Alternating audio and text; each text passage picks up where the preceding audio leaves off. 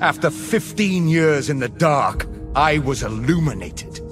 It took prison for me to find liberation. Our chains are only as strong as we think they are.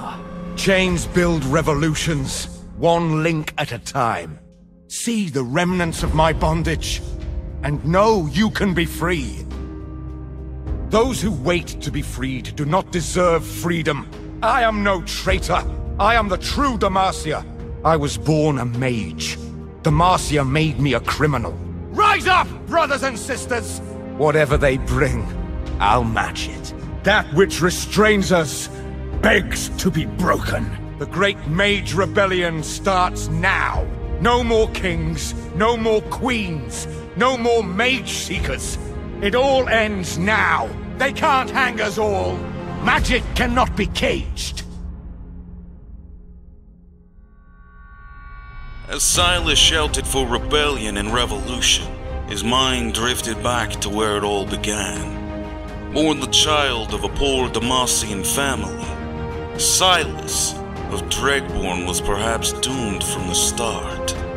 His parents were firm believers in Demacian ideals, so when they discovered their son was afflicted with magical abilities, they convinced him to turn himself over to the kingdom's mage seekers.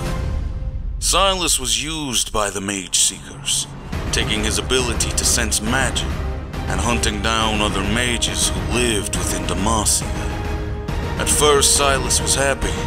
He could service his country while taking care of his family. But times change. He was forbidden from associating with anyone but his handlers.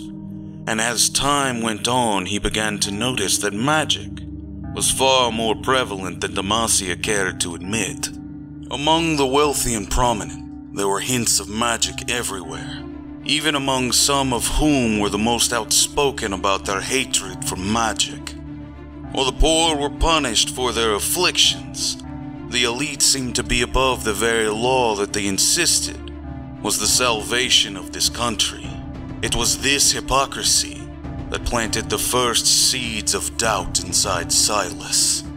These seeds would finally blossom on one deadly, yet faithful evening, when Sylas and his handlers encountered a small child in the countryside, whom had been born with the affliction. She was so helpless, and Sylas took pity on her, stepping in to shield her from the mage seekers. He accidentally brushed against her skin, and the girl's magic coursed through Sylas's body like an untamed rage. But rather than killing him, it shot forth from his hands in raw, uncontrolled bursts. It was a talent he did not know he possessed, and yet it resulted in the deaths of the child, her father, and his own mage seeker mentor. Sylas knew he would be called a murderer, so he went on the run. Though it was not long before the mage seekers came for him. Though he was just a youth, they showed no mercy, and Sylas was sentenced to life imprisonment, languishing in the darkest depths of the mage seekers' compound for 15 years, forced to wear shackles made of heavy magic-dampening petricite. Robbed of his arcane sight, his heart turned as hard as the stone that bound him.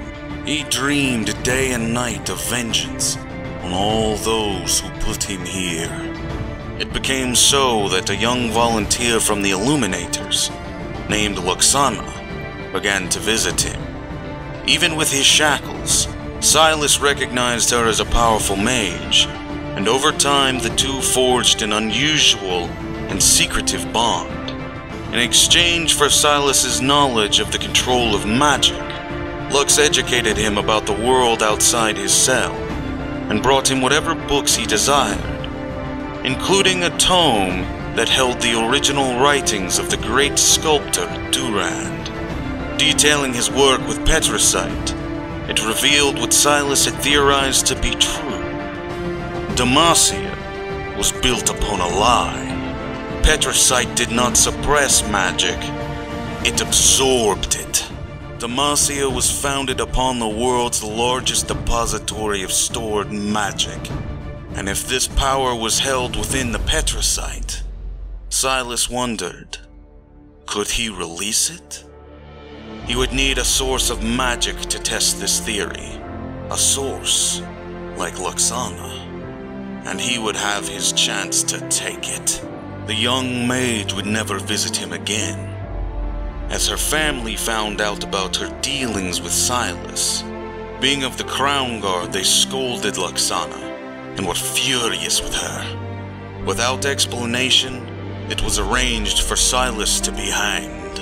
At the gallows, Luxana appeared to plead for her friend's life, though her pleas fell on deaf ears. As the hangman pulled Sylas through the crowd, he managed to brush against Luxana with his change.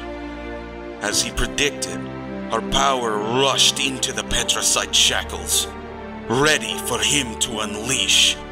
With the stolen magic, Sylas blasted his way free, sparing only the terrified young Crown Guard, whispering to her, I am sorry, little light. Sylas left the Mage Seeker compound, not as an outcast, but as a new, defiant symbol of the broken and persecuted in Demacia. He now travels the kingdom in search of exiled mages, building his following and readying the rebellion and revolution soon to be. He will topple the throne of Demacia and forge a new path forward for the mages of Demacia.